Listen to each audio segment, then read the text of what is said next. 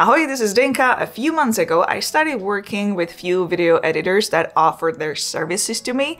Well, few of them returned the edited videos back to me, and I couldn't use them. It wasn't good because they were using AI tools which were supposed to help them to get things done faster. However, they destroyed the look and feel of the videos, so I could not use them. So for this reason, I decided to make this tutorial, which would be a little bit different. I will be teaching you things that will step up your video editing to the next level. Stuff like pacing, correct sound levels, how many transitions to use, if any, and more.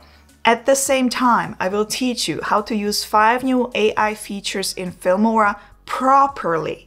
In fact, what you will learn today can be also applied in any other software. But if you would like to check out Filmora, I will link it below in the video description.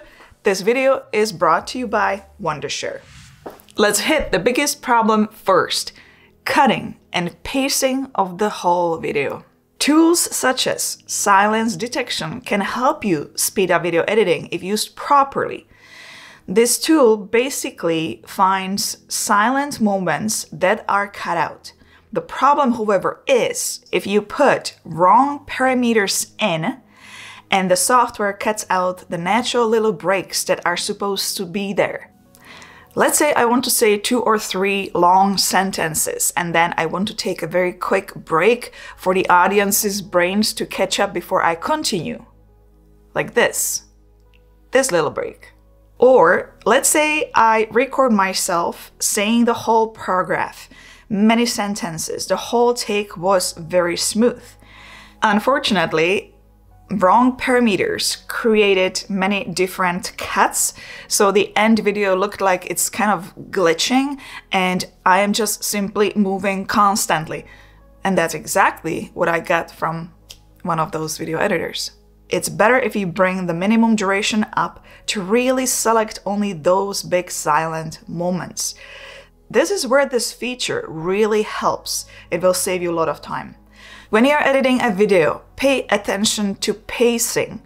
Don't make the video rushed, keep natural breaks, but make sure it has a steady flow. Some of you might say, well, I am new to video editing. I don't even know how to use all those tools properly yet. I'm getting a little bit overwhelmed. And thinking about cutting and pacing right now, it's just simply a little bit too much for me. Well, it doesn't have to be. And here comes the first new feature in this software that is called AI Copilot Editing. It's your personal video editing coach. You're not gonna waste time looking for a specific tool or researching how to do it. Let me show you how to add a transition. Okay, so it gives me a description of how to do it and also a direct button to those tools and even a link to an online guide if I want to learn more about it. It teaches you on the go. Let's talk about transitions a little bit more. Yes, another video I received from a video editor had way too many transitions. I asked to remove at least 70% of them. So how much is too much? Should you use one type of transition, 2 or more? What are the rules here? Should you use the same one? Should they be all different? Transitions are to be used in moderation. You don't want to put too many of them in because it kind of becomes almost annoying. It's going to take you away from the actual content. I'm not sure if you recently noticed on YouTube, but there are more and more videos that are slow-paced. Plain, no transitions. When you see too many of those effects, it distracts you so much that you kind of forget what the video is all about. You might use transition just to separate certain big parts of the video. When it comes to looks, you want to choose the one that actually blends into the video. You don't want to grab transitions that look completely different. Perhaps pick 2 or 3 max. Besides using transitions, you can spice up your videos with the help of masking tools. Let's just do this. And the shelves are gone. Let's bring them back. This was done with the help of a new AI masking tool. Place the clip on timeline, go to video, mask, and here is a new AI brush tool. Very simply, choose the right brush size, brush over the area, and done. Now it's selected. You can then tweak the area further. You can delete some points, you can extend and shrink it, you can blur the edges, you can tone down opacity, and you can invert the mask. Instead of using brush, there are more options, such as selecting a character or subject. Effects like these help keep the audience interested, but they are not the only way. I'm going to show you 2 videos I recently done. They are both extremely different, however, they both kept the audience watching. One was the Hover Air X1 introduction video. I've placed the most eye-catching clip at the beginning of the video to create a strong hook.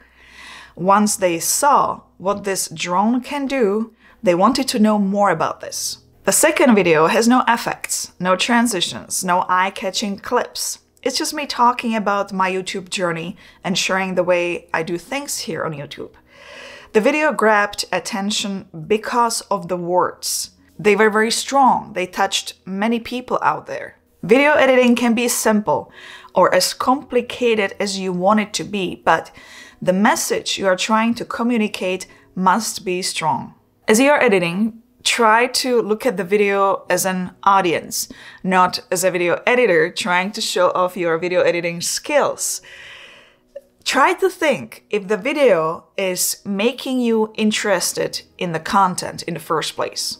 Let's talk about the music, as that can set the tone of your video. But first, let me show you another new tool, which is AI Music Generator. Go to Audio Panel, and there it is on the left. There are 8 different moods you can choose from: happy, sad, exciting, chill, epic, peaceful, hopeful, and emotional. Choose one of these, select music duration. Minimum is 20 seconds, maximum is 5 minutes. Then select how many songs you want to be generated, and here are the results. Choose one and download. I have to mention that the AI music cannot be used for commercial use. It can only be used for personal videos.